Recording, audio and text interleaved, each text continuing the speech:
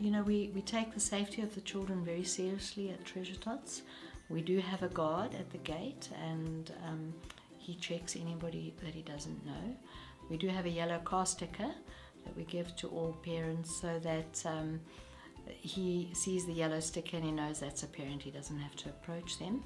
He's also been with us for quite a long time, so he knows the parents, the grandparents, and you know, he waves at them, and they do know him as well, and the children know him. In the classrooms, the children are under the supervision of the teachers, even on the playgrounds. So when anyone drops in fetches, the staff get to know them, and we do have regular staff meetings every Monday for the teachers and once a term for the assistants, where we discuss things like safety and discipline and nutrition and curriculums. And with the safety aspect, the staff are trained that if they don't know someone who comes and says, "I've come to fetch little so-and-so," they will immediately stop them. They will make them sit down in the office, and they will go and phone the parent if the parent hasn't warned us that there's somebody new coming.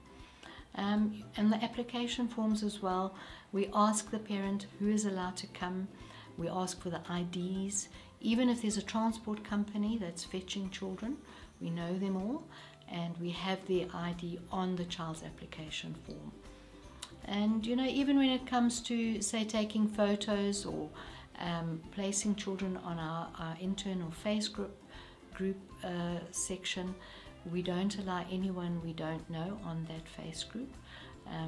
It's only for our parents, and we regularly post little video clips or photos of the children in action doing all the fun activities that they take part with in the week.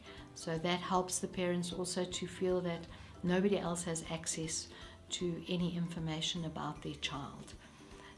We don't place photos in a newspaper or in a magazine without the written permission of the parents as well. And there are certain parents that say, "No, I don't want that," and we respect that.